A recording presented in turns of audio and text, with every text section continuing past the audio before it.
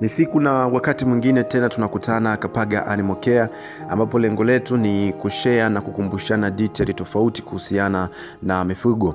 Katika wiki iliyopita tulizungumzia ugonjwa wa parvovirus ambao tukaangalia maambukizi ya ugonjwa huu, dalili zake na jinsi ya kutibu na kuweza kuzuia, yani matumizi ya chanjo. Kama ulipitwa na video hii, unaweza ukaingia kwenye channel yetu na ukaandika parvovirus, utaipata video hii na uweza ukajua zaidi kuhusiana na ugonjwa wa parvovirus. Kwa siku ya leo tutakuwa na details za hepatitis, ambapo hatutacheza mbali na mbwa tena. Kwa hiyo tutaangalia ugonjwa huu, jinsi ambavyo unaambukiza, dalili zake, jinsi ya kutibu na kuweza kuzuia kwa mbwa wako. Kwa hiyo nikukaribisha tuwe wote kuanzia mwanzo mpaka mwisho wa details zetu za leo. Na kama ni mara yako ya kwanza unatembelea channel yetu, unaweza ukasubscribe hapo na ukabonyeza kengele kwa lengo la kupata notification kila wakati tutakapoweka video zetu mpya. Karibu na I hope uta enjoy.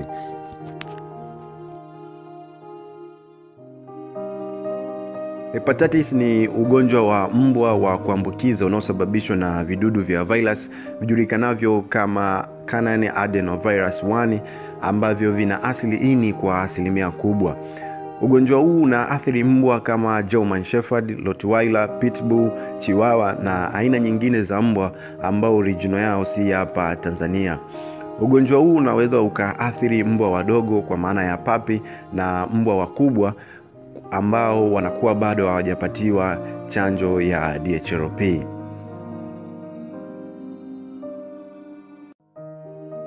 Maambukizi ya ugonjwa wa hepatitis.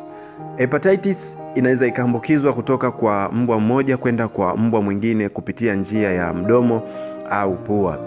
Mbwa mwenye ugonjwa wa hepatitis anaweza akasambaza ugonjwa huu kupitia kinyesi, mkojo, damu, mate au ute au maji ambayo yanatoka kwenye pua.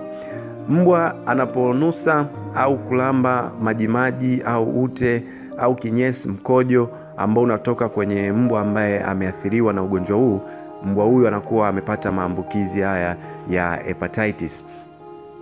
Baada ya mbwa kupata maambukizi ya hepatitis, vidudu hawa wa canine adenovirus 1 wanakwenda kukaa kwenye tezi ambazo zinapatikana nyuma ya koo ama zinajulikana kwa jina la tonsil. Na vidudu hao wanaanza kusambaa kwenye mwili kupitia mishipa ya damu, na kama tunavyojua kazi moja ya ini ni kuchuja damu. Kwa hiyo vidudu hao wanafika kwenye ini pale ini linapokuwa linachuja damu, na vidudu hao wanaathiri mfumo mzima wa kufanya kazi wa ini. Na vidudu hawa wana uwezo wa kusurvive kwa muda mrefu katika eneo au katika banda ambapo mbwa alikuwa anakaa.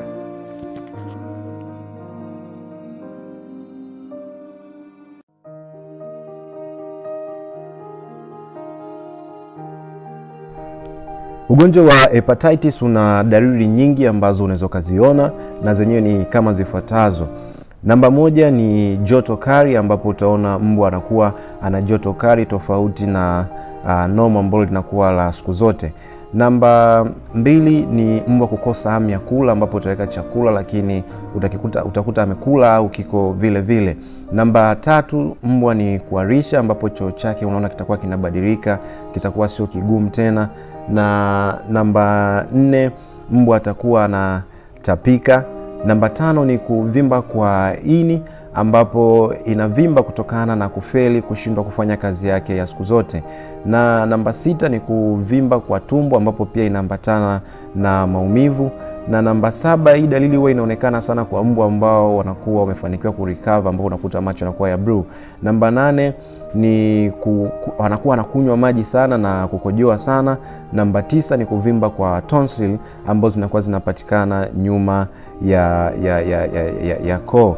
Kwa hiyo hizo ni dalili ambazo unaweza kuziona kwa mbwa ambaye anakuwa anasumbuliwa na hepatitis. Lakini dalili ambazo zinakuwa ni kubwa kabisa ni kuvimba kwa ini, kuvimba kwa tumbo. Na kuvimba kwa ini na tumbo zinatokea pale ini linapokuwa limefeli kufanya kazi yake, ambapo moja ya kazi ya ini tunajua ni kuzalisha bile ambao bile inaenda kusaidia kwenye ambao kuna juice ambayo inaenda kusaidia kwenye kusaga chakula. Kwa hiyo hata kusaga kwa chakula unakuwa haufanyiki kwa kiwango ambacho unatakiwa kutokana na juice ambayo inatoka kwenye ini inakuwa haipo. Ndio maana kile chakula kinashindwa kusagwa vizuri na kinakuwa kimekaa tu na kinazalisha gesi ambayo inapelekea pia tumbo kujaa gesi. Kwa hiyo dalili kubwa ambayo utaiona ya kwanza ni kuvimba tumbo na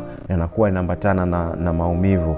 Kwa hiyo hizo ndo dalili kubwa za ugonjwa wa hepatitis.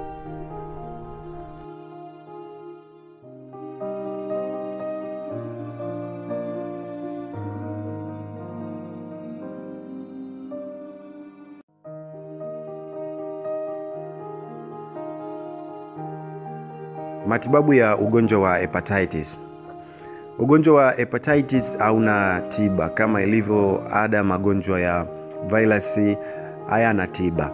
Lakini kitu ambacho unaweza kufanya baada ya kuona dalili kama hizi ni kumtafuta mtaalamu wa mifugo, na atakuja kwenye eneo lako na anaweza kumsaidia kumpa antibiotics, anti-inflammatory na fluid therapy ambazo zinaweza kumsaidia kumsupport mbwa wako kuendelea kukaa vizuri. Lakini magonjwa mengi ya virusi huwa hayana tiba.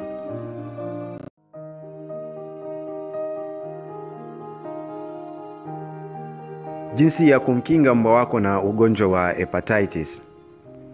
Njia mojawapo nyepesi ya kumkinga mbwa wako na ugonjwa wa hepatitis ni matumizi ya chanjo. Chanjo hii tunaita DHLP. Kwa hiyo kwa ratiba ya mbwa akiwa mdogo mpaka akiwa mkubwa, zile ratiba nzima unaweza ukapita kwenye video zetu ambazo tulifanya hapo nyuma. Kwa hiyo unaweza ukasearch kwenye YouTube channel yetu ukajua ratiba ya toka mbwa akiwa mdogo mpaka mkubwa unaweza ukaipangilia vipi. Lakini kingine unaweza kumuona mtaalamu wa mifugo ambaye yupo kwenye eneo lako akakusaidia jinsi ya kuweza kuchoma hizi chanjo za DHLP. Ni vizuri ukatafuta mtaalamu wa mifugo ili aweze kukuchanjia hizi chanjo, kwa sababu kuchoma kama we mwenyewe unaweza ukakosea, ama unaweza ukakosea jinsi ya kuchoma au jinsi ya kuihandle ile vaccine. Kwa hiyo ni vyema ukamtafuta mtaalamu wa mifugo akaa anakupa ushauri jinsi ya kuweza kupangilia chanjo zako na jinsi ya kuhandle hizo vaccine.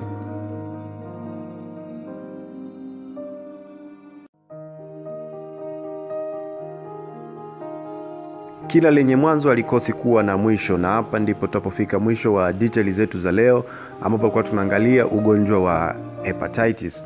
Kama ni mara yako ya kwanza unatembelea channel yetu, ni kuombe nisaidie kusubscribe hapo na kubonyeza kengele, ambapo utapata notification kila wakati tutakapoweka video zetu mpya.